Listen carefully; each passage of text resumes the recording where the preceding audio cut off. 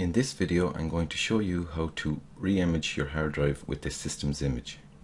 So if and when you do have a software problem that you cannot fix, like the problems I have discussed in previous videos, Windows software problems like errors, corrupted, slow or crashed, applications you have installed but stopped working or crashed, stubborn viruses, malware and spyware, computer slowing, hard drive crashes, damage or just not working. So with the system's image you have an easy way to remove these problems, using it to re-image your hard drive or even if you need to replace the hard drive. Now turn on your computer and put your Windows repair disk into the DVD player, the one that we made at the end of the video on how to make a system's image.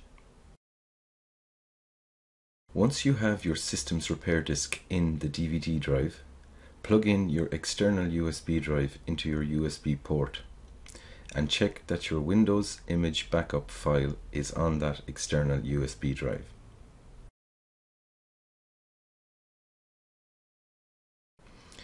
Now go into Computer and double click on the external drive, which is usually local disk E. But if you have other drives in your computer drive section, it may be listed with a different letter, like local disk F for example. But you should know the size of your external drive, so check the ones that are about the size of that drive and you will find the Windows image backup folder in that external drive. When you open the external USB drive, you should see the folder Windows Image Backup. And when you find it, close all folders and turn off your computer, because you are now ready to start re-imaging your computer's internal drive. Now turn on your computer and start running your system's repair disk. This can be a bit tricky. Most new computers have an easy way to boot from CD or DVD. But if your PC does not have this option, you are going to have to go into your BIOS or boot option menu and change it to boot from CD or DVD. So check your manual or go to Computer Maker's website and find this information. Now I will show you a way that is universal on most computers to get into the BIOS, but you will still have to change the boot option in the BIOS. So get this information from your computer's manual or their website.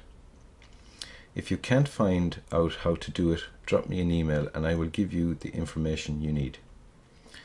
Now I'm going to show you how to get into the UFEI BIOS on an ASUS motherboard and change the boot priority to DVD player. All BIOS menus are different but similar in their approach. They all have a boot menu tab or section where you can go in and change the boot option. Let's do that now. Turn on your computer. When you see the computer logo screen, it will tell you what key to press to get into your BIOS settings screen. Then press that key repeatedly on your keyboard while the computer logo screen is still showing. And on this ASUS computer, that key is the delete key on your keyboard. So turn on your computer and once you see the computer logo screen appear, click repeatedly on the delete key and your BIOS settings screen will appear.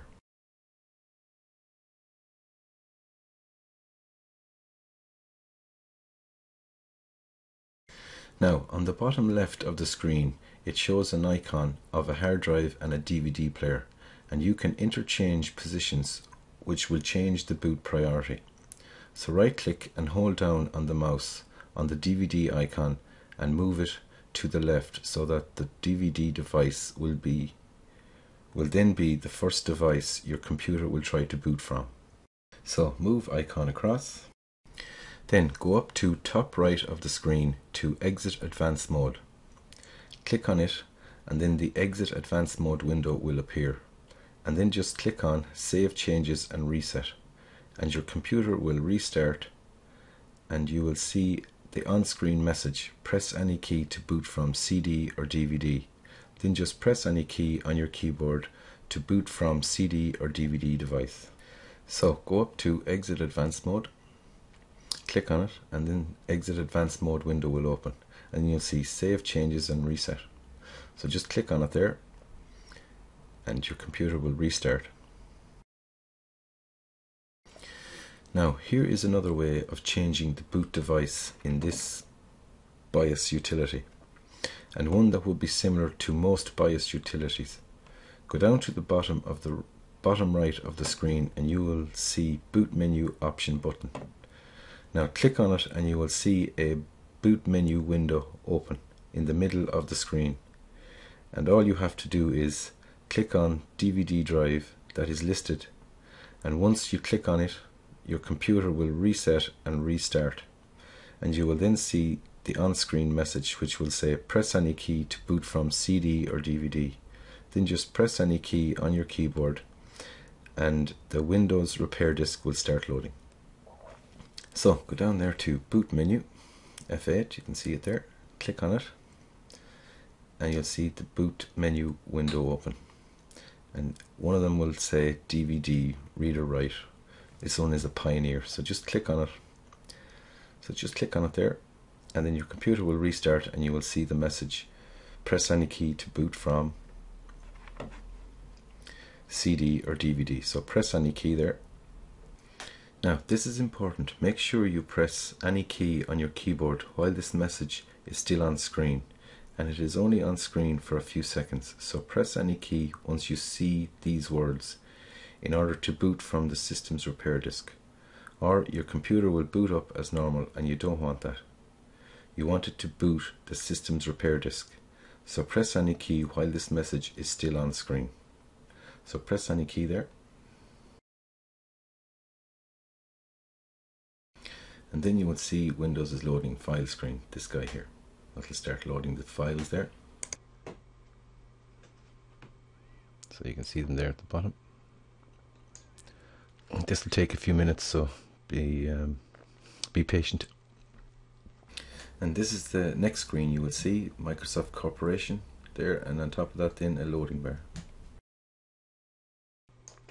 So now the first window you will see is Systems Recovery option.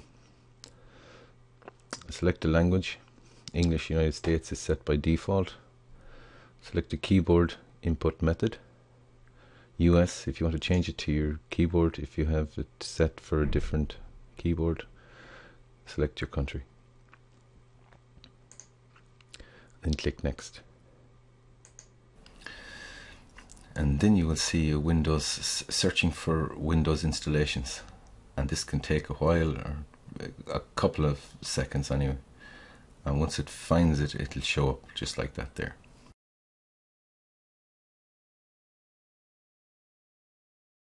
And all you have to do here is make sure that Use Recovery Tools can help you fix problems starting Windows is selected, and then just click on next there. And the next window that will open is it's looking for a password. So if you have a login password, you'll have to enter it here so that you'll be logged on as an administrator so that you can use Systems Recovery. So my one is help, and there's no password on this one, but if you had a password you'd have to type it in here. Okay, so this one doesn't have a password, so I'm just going to click OK. And then you go into Systems Recovery options. Choose a recovery tool. So the one we're interested in, because we want to do a systems image, we want to copy a systems image from the external hard drive that we plugged in at the beginning before you turn on your computer. Make sure that that USB external hard drive with the image of your computer is plugged in to a USB port. And of course, in order to be able to run this, you have to have your repair disk plugged in as well. So the third one down here is the one we're looking for, Systems Image Recovery. If you have a hard drive that won't start or your computer won't start, this is the one you'd use. So now click on Systems Image Recovery, and it'll go searching for an image, a systems image disk, and it's after finding it there. So local disk E, you would have all this information. Make sure you write down this when you make your systems image in the first place, so that you'll know that this is the actual image, because you won't remember the date or the time that you made the image. So make sure you have this on a sticky note on the external hard drive. so that you'll remember it or write it down somewhere that you'll be able to find it. So use the latest available systems image recommended. So click next. Choose an additional restore options, which we won't need to do because we have a external hard drive with the image on it. So click next.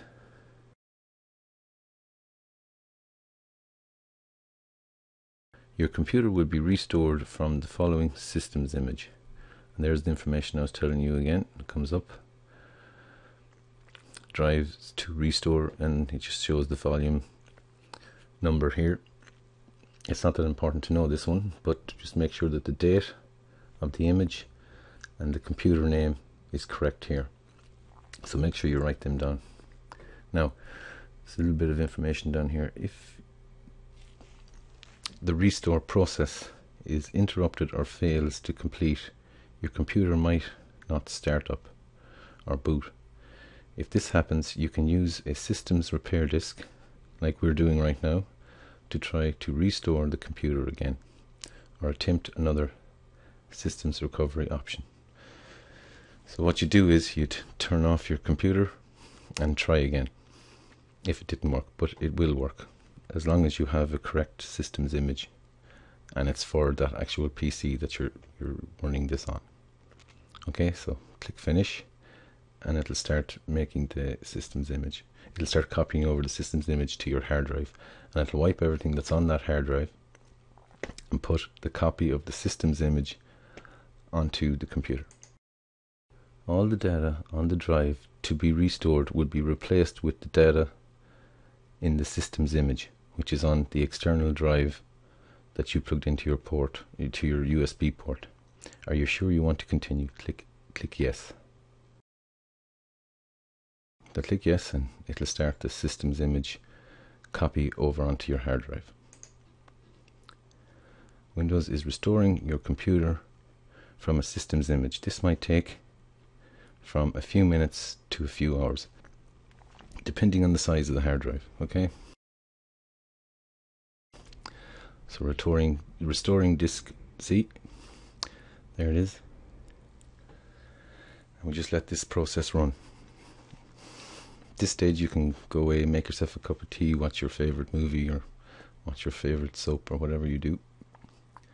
This could take a while. At the end of it, I'll tell you how long it did take. This is a small drive that was in this actual PC, so I think it was 20 gigs, so it shouldn't take that long, but yours could take a lot longer. It could take anything up to an hour, maybe a little more.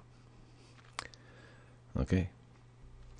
Sometimes also when before this restore actually goes ahead, it might ask you to format your drive, but in this case it didn't, because I'm running this in VirtualBox, which is a system within a system.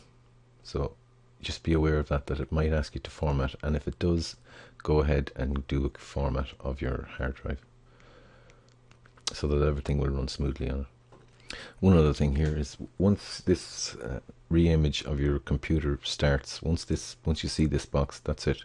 You can stop it, but if you do, then your hard drive will be completely wiped at this stage. So you will have to go and start all over again if you stop it. Okay, just be aware of that. So if this is interrupted in any way, it has failed. So just be aware of that. So I'm going to pause the video here now, and at the end, when it gets to the end, I will restart this video. So we're getting close to the end here. I'm just going to start recording again. So far it's taken 15 minutes. Bear in mind this is only a 20 gig hard drive. Yeah, it's coming near the end here.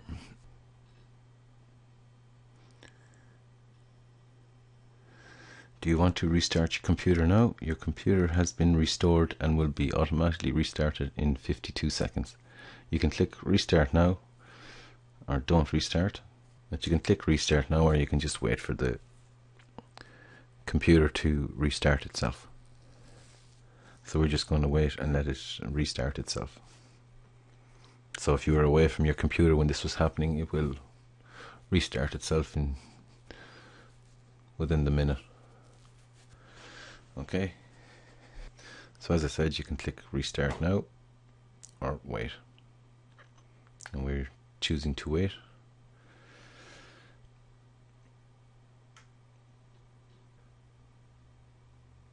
So now we see, did the systems image work?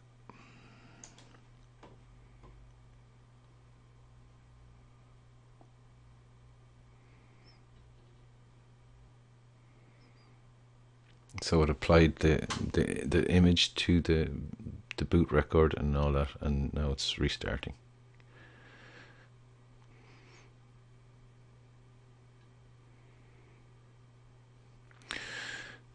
Preparing to configure Windows. Do not turn off your computer. 100% complete and welcome. And that's your systems image copied from an external hard drive, USB external hard drive, and it has been successful because this is the exact same desktop I had set up for it. And we just see now, did it copy over the documents that I had saved? And it did.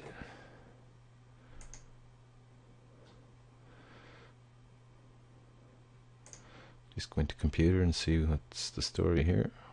Yeah, it's the exact same size as what I had. So there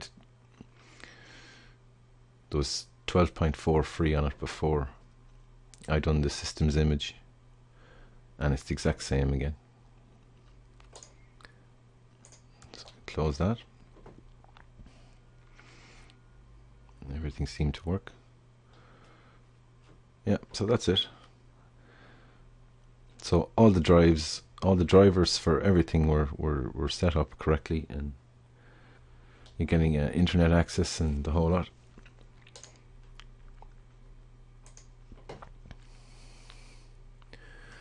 So that's it. That's how you re-image your hard drive. And that's the end of this series of videos about complete PC care made easy. So I hope you enjoyed the videos, and I hope they were helpful to you and your computer. So thanks for watching.